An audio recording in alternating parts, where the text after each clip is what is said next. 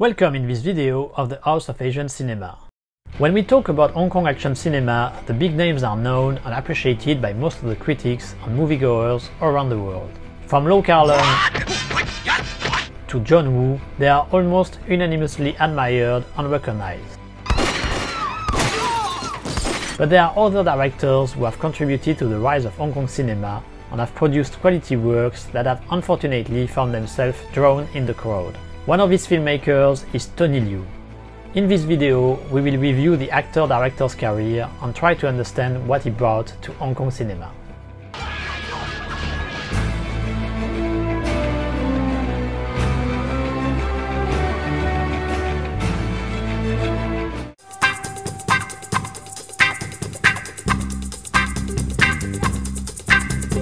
Tony Liu began his career in the industry at the very beginning of the 1970s, joining the Cathay Drama School, Shaw Brothers' great competitor for Mandarin films, in order to become an actor.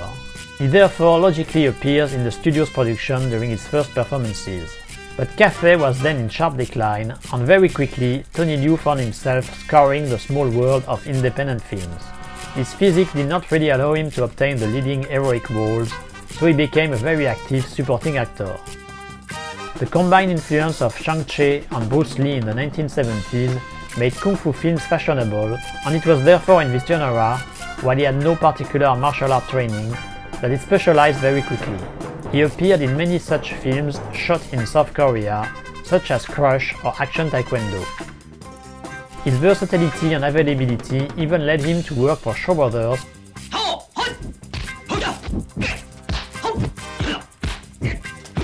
or Golden Harvest. Tony Liu the actor had a pretty successful career, but the man clearly yearned for more within the industry.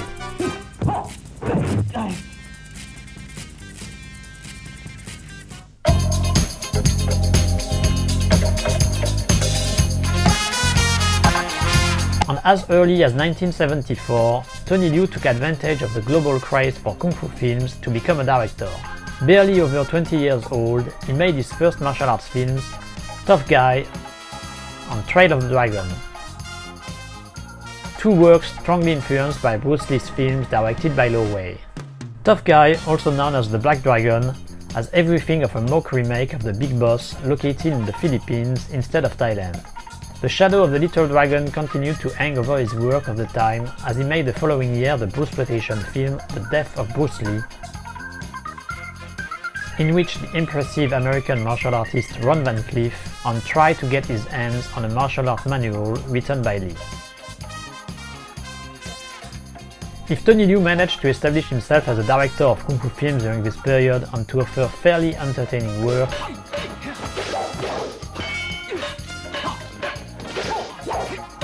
he remained a minor filmmaker, surfing on the trends of the moment without succeeding in imposing his personality or proposing original approach in his works. When Shang-Chi's Shaolin Cycle triumphed at the box office,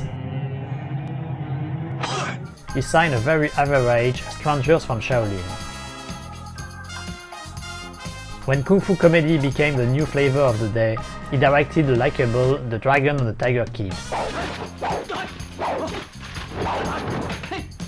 But there was nothing to suggest that he would sign qualitatively much superior works during the following decade.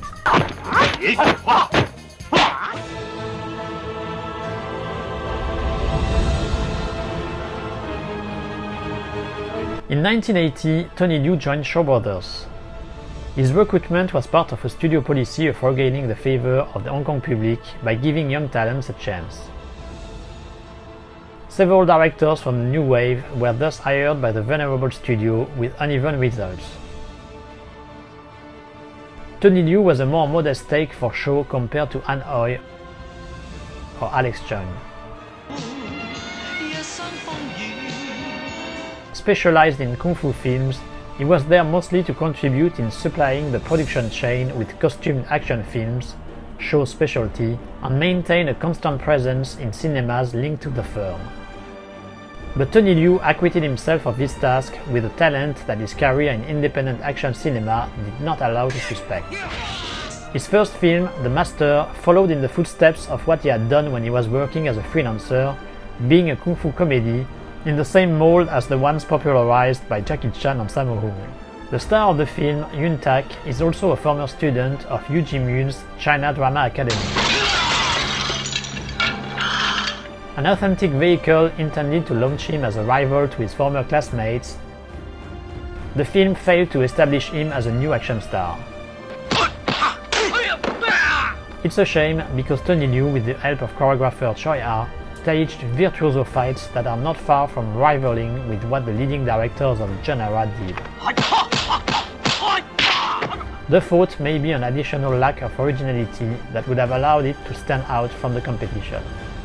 He did inject more originality into his next two kung fu films, Ambitious Kung Fu Girl and Lover's Blade. What sets them apart is the very marked presence of comedy, sometimes bordering on parody. Michelle Yim, the ambitious kung fu girl of the title, acts as a groupie of the pop singers of the moment. It is also with these films that the director began to fully assume his taste for speed when it comes to martial arts battles. Tony Liu used with astonishing talent undercranking, that is, shooting at less than 24 frames per second, to give increased dynamism to the fights. 所以佢嗰陣時我哋香港有12.5夜場㗎嘛，咁佢睇觀眾嘅反應咧，就嗰啲戲咧一定要 tempo 快脆，即係唔好拖，所以佢捉到觀眾嗰個節奏感同埋嗰部戲嘅 tempo 嘅快感，所以佢就係一路捉，咁佢就要攞呢一樣嘢，攞到觀眾所喜愛嘅嘢。This tendency reached its climax during the period 1983-1985. It was then that Tony Liu moved from the world of Kung Fu to that of wuxia. This trend was part of the attempted revival of the genre initiated by Choi Ark with the help of Golden Harvest on the production of Zhu Warriors of the Magic Mountain. The Shaw Brothers sought to outdo its main competitor and managed to release its own special effect wuxia, Buddha's Palm, before Golden Harvest.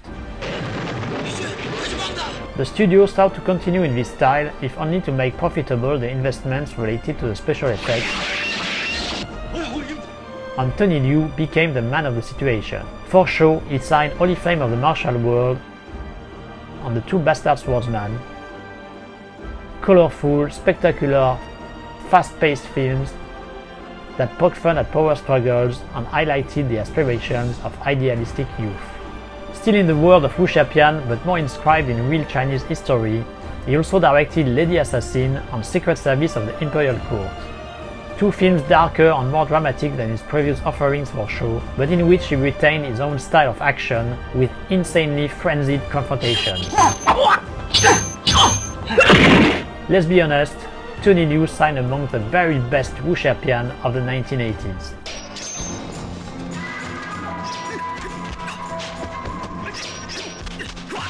If many directors experienced some difficulties when they worked for Shaw Brothers and ended up making disappointing films during the last years of the studio, Tony Liu had the opposite trajectory.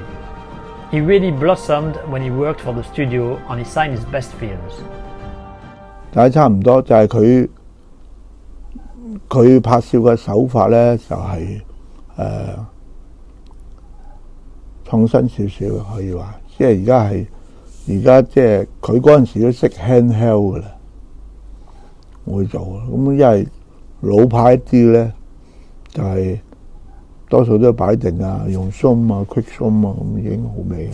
Accustomed to work in difficult conditions and with reduced budgets, he appreciated the stability and consistency offered by Shaw. The shooting time was fixed, he had significant resources thanks to the presence of experienced technicians and solid infrastructures. He could call on talented actors. 當然啦，佢覺得係喺邵氏拍戲係好開心嘅，因為佢之前咧就喺啲獨立製片嗰啲公司咧，咁資源當然唔會夠邵氏啦，咁所以佢會覺得好得心應手。In short, he was able to fully concentrate on the most important aspect of his work as a director and give the best of himself. He was thus able to develop a type of action film that was constantly inventive and master the science of high cinematic rhythm.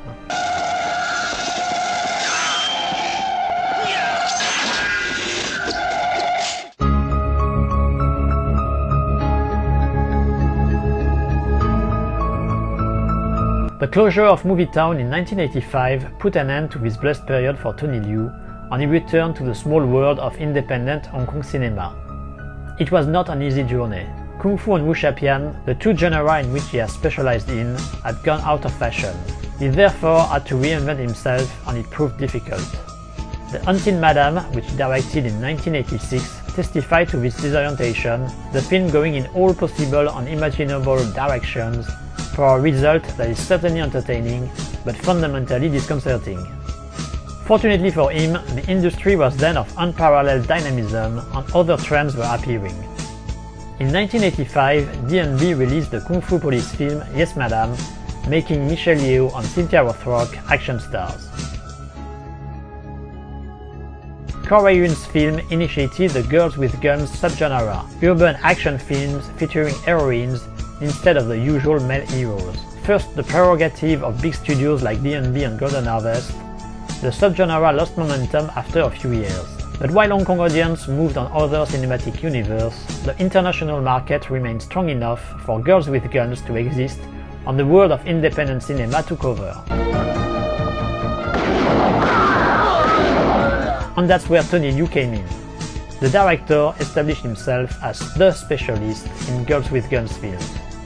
Between 1989 and 1994, Tony Liu signed no less than 11 films that can be assimilated to this subgenre. If all are not masterpieces, he regularly managed to propose quality works, some of them among the best the Girls with Guns made in Hong Kong could offer.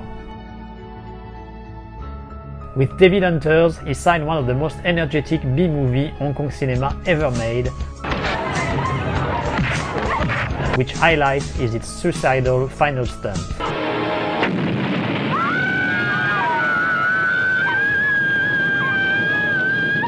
In Dreaming the Reality, he offered one of the most interesting dramatic parts to the talented Moon Lee. For Angel Terminators 2, he did the same to the other star of the genre, the Japanese Yukari Oshima, and even addressed social issues related to the situation of youth in Hong Kong. In The Big Deal, he mocked the genre in which he worked so intensively, signing nothing less than the ultimate parody of Girls with Guns.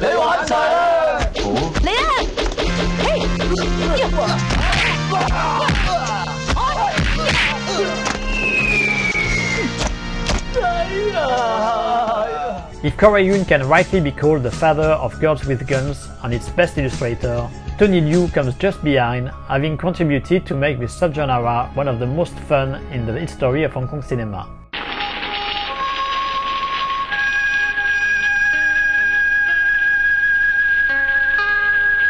The crisis of Hong Kong cinema, starting from the second half of the 1990s, had a major impact on the world of independent filmmaking. It was the small-scale producers who had the greatest difficulty in continuing their activities.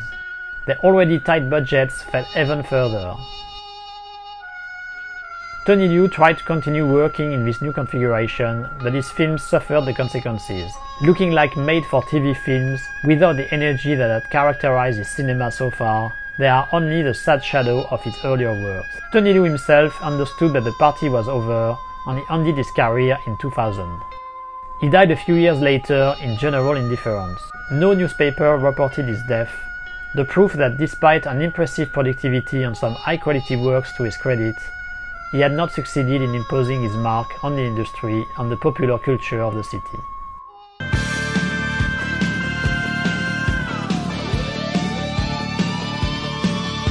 In the quasi-apocalyptic landscape of commercial Hong Kong cinema today, it's very difficult to detect any legacy from Tony Liu. But his work during the industry's heyday, the 1980s to mid-1990s, helped define Hong Kong cinema around the world. Punchy B-movies characterized by a hectic pace and actors ready to take all the risks to entertain the spectators. In a way, Tony Liu is the ultimate craftsman of Hong Kong cinema, a little master of exploitation, a filmmaker who never reinvented the industry, but always knew how to give the best of the different trends initiated by his more famous colleagues. During his nearly 30 years career, it's the 5 years he spent at Shaw Brothers which are the most noteworthy, when he achieved an impressive degree of cinematic mastery. It was there that he made his very best films, aggressive and ultra-rhythmic Wuxia, with contagious energy. Unfortunately, the prejudice associated with the end of the studio and the inability to see the show catalogue for years prevented Tony Liu from having the recognition he was due. We can hope that this wrong will now be repaired by fans of Hong Kong cinema.